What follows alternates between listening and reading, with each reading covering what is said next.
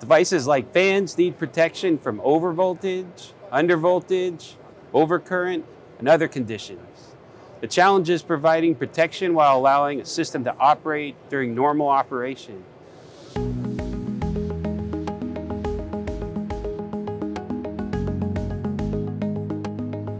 Downstream protection may require choosing very strict protection or continuous power delivery from harmful transient conditions.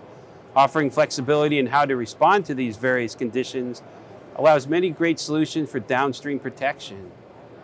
eFuse products like the MAX17616 and MAX17617 parts provide a great solution for protection needs. Between the 4 variations, MAX17616, 16A, MAX17617, 17A, protections include over and under voltage, overcurrent, power limit, reverse protection, and loss of ground.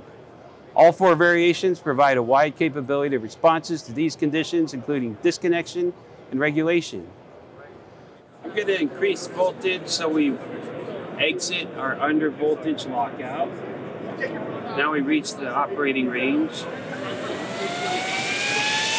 Fan turns on. At this point, I'll simulate an overcurrent loading condition, and the part will protect the downstream fan and shut everything off from the overload condition.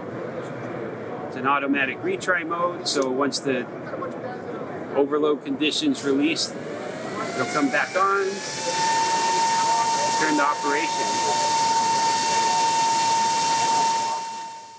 MAX17616 and MAX17616A provide PMBus capability. Downstream protection can be used in data center fan protection and other environments where hot swapping, higher powered devices may generate a lot of hazardous voltages to devices on a shared power system. The variety of responses to hazardous conditions can offer constant power options for shorter duration events or complete eFuse protection from longer duration events. If you'd like to receive more information on these feature-rich protection devices, please visit analog.com. Thanks for watching.